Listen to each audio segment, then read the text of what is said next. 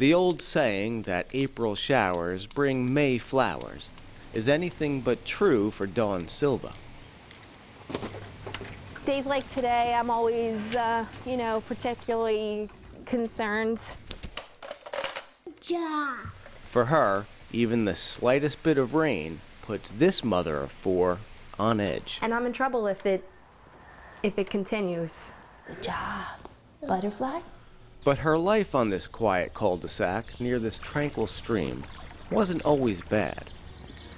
Bubble guppies. We'd have barbecues in the front lawn, wiffle ball tournaments, and now I'm here by myself. What time is it?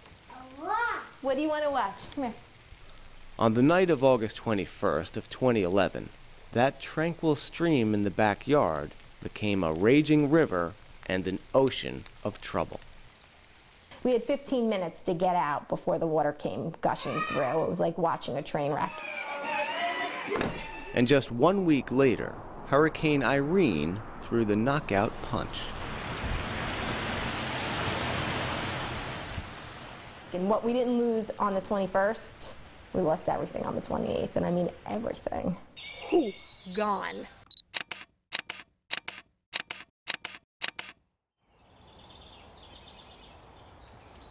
Everything, including friends and neighbors. I can't even explain to you how mentally it messes you up. That in a blink of an eye, everything you ever owned is gone. It's not like a fire where you rebuild and you replace.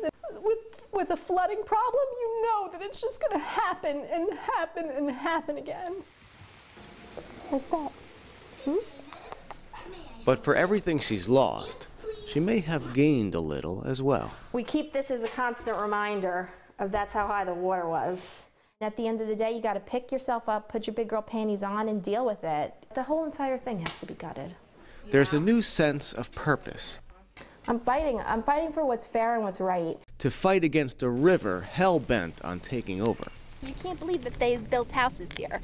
And a system that's done nothing to prevent it. We have a letter from the Army Corps of Engineers saying it's not a solvable problem. All to maintain a sense of stability in an otherwise unstable situation. Scotty, what'd you do in school today? I need help. For her family. Your job as a parent is to make them feel safe, and it's gonna happen again. You okay? You okay? Because tomorrow calls for more rain. And Dawn Silva will be walking through the abandoned yards of her old friends and neighbors. Where it's making its new path. To keep a watchful eye on that ever-expanding river. A foot wide by a foot deep.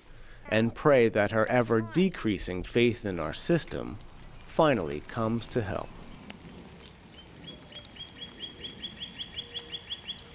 In Howell Township, New Jersey, Brian Johnston, Neighborhood Journal.